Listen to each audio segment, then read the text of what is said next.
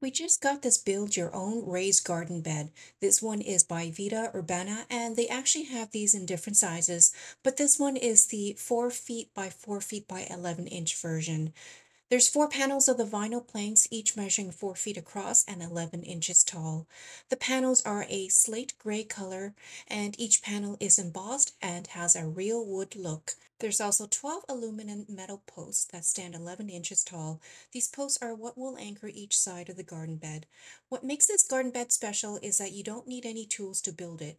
There aren't even any screws. The garden bed is literally built with the panels and posts, and it is modular so you can design and configure it how you prefer. To begin, we have laid out all the panels and we're testing out the posts by sliding them together for the corners. Here we've taken one of the posts and we're fitting it onto the vinyl panels. You can see how easily that went in. And here's the other end of the panel. We have it standing up vertically this time, and the post slides in just as easily. In fact, the only tricky part is filming this while holding the panels and posts at the same time.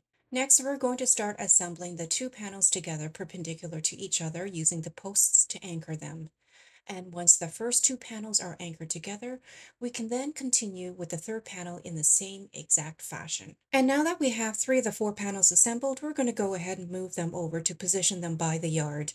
And here's what the garden bed looks like so far with our tree and soil in the center. The last step of the build process is to connect the fourth and final panel with the last pole. And once it's in, this is what it looks like. Now, although some of you may prefer to build this garden bed for your trees and flowers, some of you could also build this for growing your own herbs and vegetables.